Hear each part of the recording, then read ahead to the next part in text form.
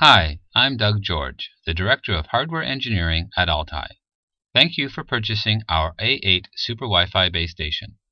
This video will show you how to install the A8 Super Wi-Fi base station along with the 5 GHz antenna for backhaul. We will then demonstrate how to wrap the RF cables with waterproof tape and power up the A8 base station. In this video, we are going to use an A8 14 dBi directional antenna, an A8 main unit, a metal mounting plate which mounts the A8 main unit onto the pole, an antenna mounting kit which helps to mount the directional antennas onto the pole, a 5 GHz antenna, the PoE injector or Power over Ethernet injector which powers up the A8 base station through an Ethernet cable, a waterproofing kit which contains an RJ45 waterproof connector kit and an AC power cable connector kit, 2 pieces of 8-inch hose clamps. The Altai A8 is completely IP67 compliant and can withstand extreme weather conditions. You can see there are 9 antenna ports altogether on the top of the base station unit. There are 8 ports labeled as 1 to 8, and they are divided into 4 sectors. The 2 ports on every sector connect to a single antenna to provide cross-polarization diversity. At the back of the A8 main unit, there are 4 metallic caps on each corner. These caps are for attaching the A8 onto the mounting plate. Please do not loosen or remove them. You can also see a label in the middle which contains the unit's serial number and MAC address. There are 2 warranty seals. Please do not remove these seals or your warranty will be void. At the bottom of the unit, you can see an AC power supply port and an Ethernet port. You can power up the A8 unit through the Ethernet port via a PoE injector. There is also a mini USB port for maintenance purposes. This screw is for grounding or earthing. The screw here should be connected to a good earth cable for grounding purposes. This connection is critical for maintaining good lightning and surge protection. In the following section, we will show you how to fix the antenna onto the pole. First, you have to adjust the height of the antenna on the pole from the ground level. Then, adjust the mounting position on the antenna by loosening these screws and moving it up or down. Adjust the antenna tilt angle according to your required site coverage. It can be tilted up or down. As you can see on the grading scale, you can adjust it to a maximum of 30 degrees upward or downward. Now we will show you how to install the 5 GHz antenna.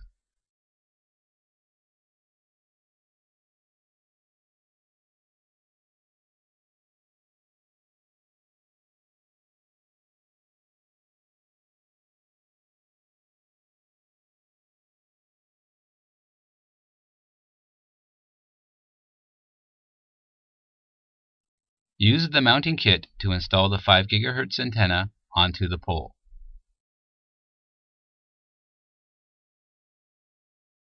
You can also tilt the 5 GHz antenna up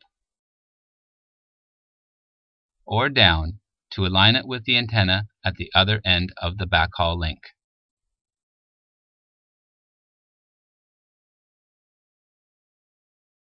In order to improve the waterproofing of the RF ports, we need a strip of 5 mm by 100 mm butyl rubber tape.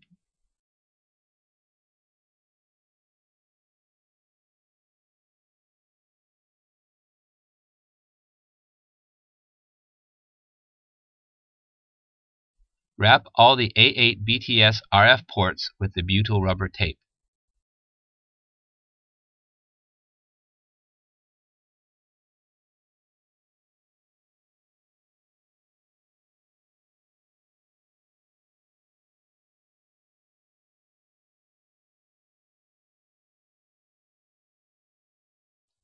Now, let's install the A8 main unit. We connect the A8 main unit and the antennas with this mounting plate and metal straps. First, install the mounting plate onto the pole with this metal strap.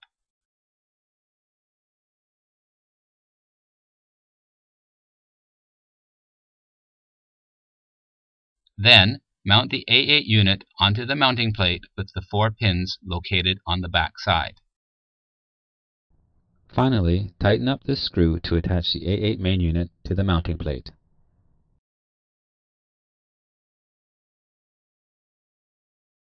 In this part, we are going to connect the RF cables to the RF ports of the A8 main unit and the antennas.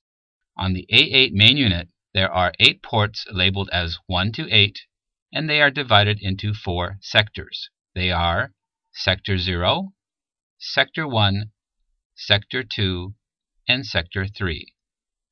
Now, we connect the antenna to their respective sectors. Please make sure all the RF cables and the connectors are completely dry before installation.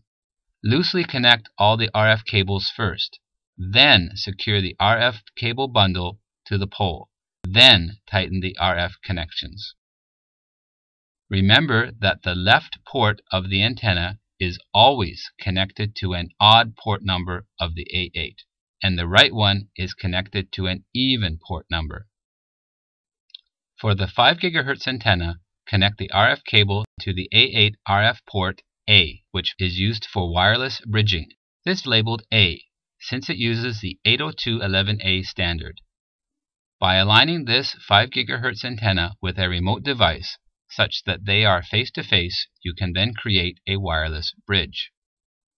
If you do not use this port, please remember to put a RF end termination on it in order to protect the port from water and dirt.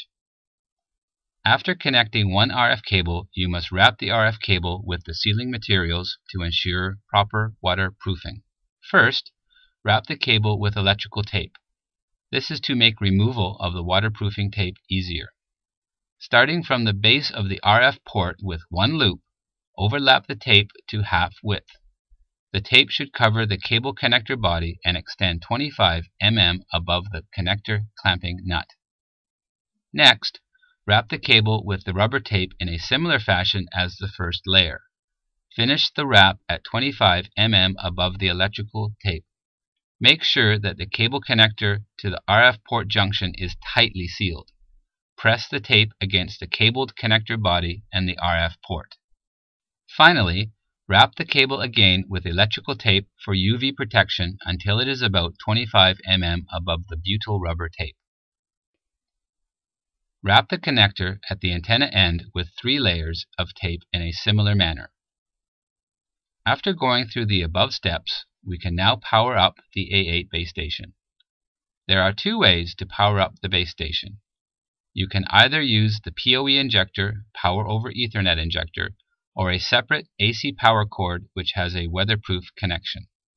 If you use the PoE injector, a straight cable and not a crossover cable must be used to connect the Ethernet port and the PoE injector's AP-BR output port. A weatherproof kit is necessary for the Ethernet connector cable if the A8 main unit is installed in an outdoor environment. Plug in the Ethernet cable into the A8 Ethernet port. The power LED will be on as soon as you plug it in. Then, connect the port labeled eNet Input with your computer or network switch. The activity LED will show the data link status. The Ethernet cable should not be longer than 100 meters as measured from the switch or computer to the A8, not only measured from the PoE injector unit to the A8.